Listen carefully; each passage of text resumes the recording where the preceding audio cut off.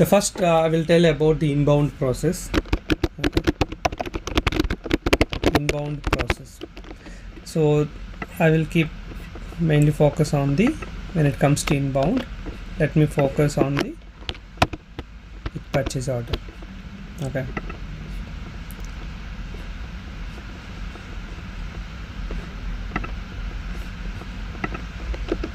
So with purchase order, when we are using warehouse management, I recommend to use these following steps. Okay, that is purchase order. It may have releasing and all that we don't have to highlight here.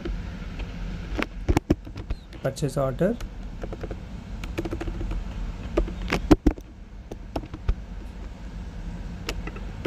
then inbound delivery,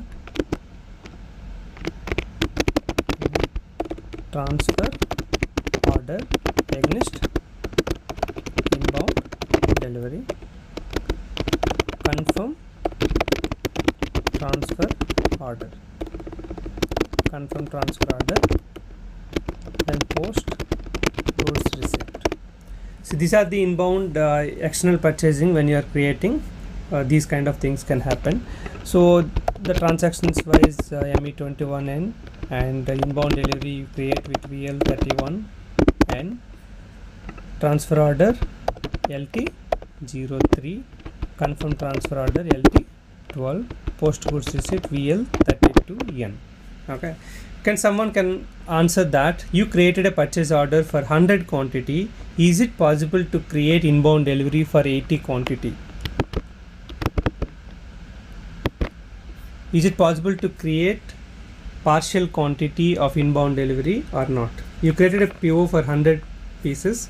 Inbound delivery you wanted to create for 80. The vendor has sent only 80 pieces, so you want to create for 80 pieces. Is it possible or not?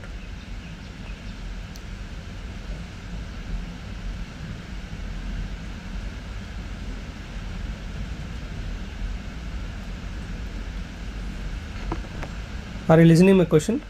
Is it possible to create inbound delivery for partial quantity or not? Okay. So you can create based on the what is the vendor quantity that you can easily you can create for 80 quantity or 50 quantity based on the requirement.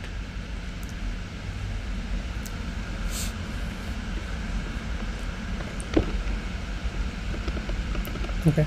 So here the tables wise someone is asking that one. PO we have multiple tables. Okay, so the tables EKKO, EKPO, EKBE, okay, EKET, there are multiple EKKN, okay, etc. Multiple tables are there. The data will be stored on PO1. Inbound delivery also there are multiple, but most popular is LIKT and LI PS, item and header level. Mostly you can get most of the data. LT03 transfer order, you will get LTAK and LTAP. These tables will provide you the data. To confirm transfer order, again anyway that's a transfer order only, right? Just the field values will be updated. So LTAK and LTAP. Post goods receipt against inbound delivery. So against inbound delivery, let's give that specific goods receipt. Anyway we have the tables, right? MKPF and MSEC. Okay,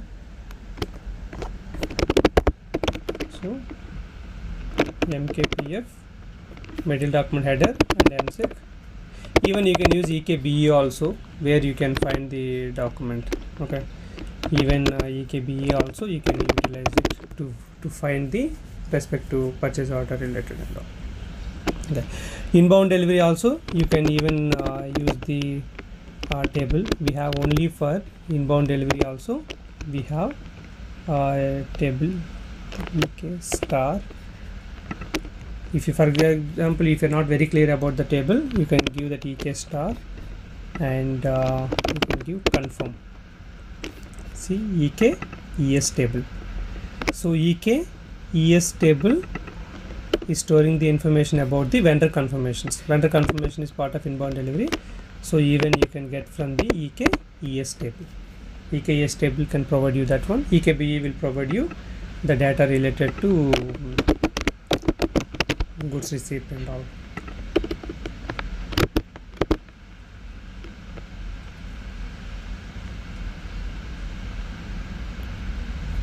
Screen is not visible. Let me use MS Word.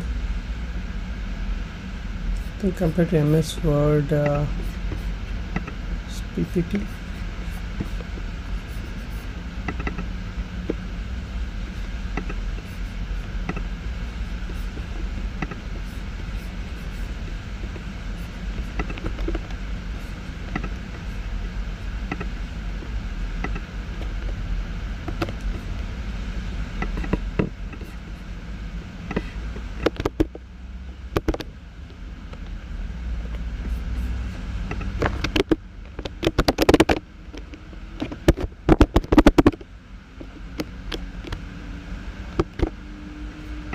Maybe we'll use the black screen and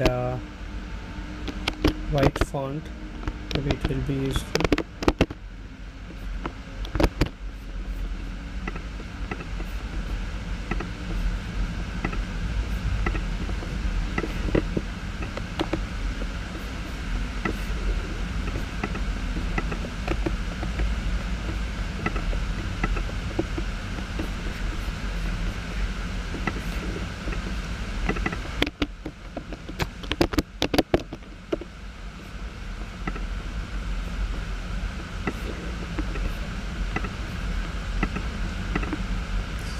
Very heavy.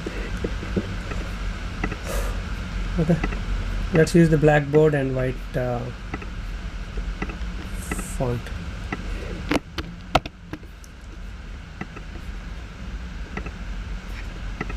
Okay, this is the way how you can get the data and the respective tables and all.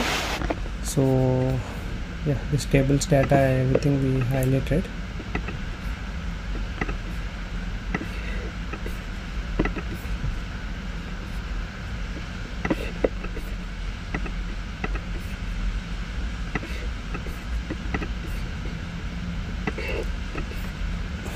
Okay.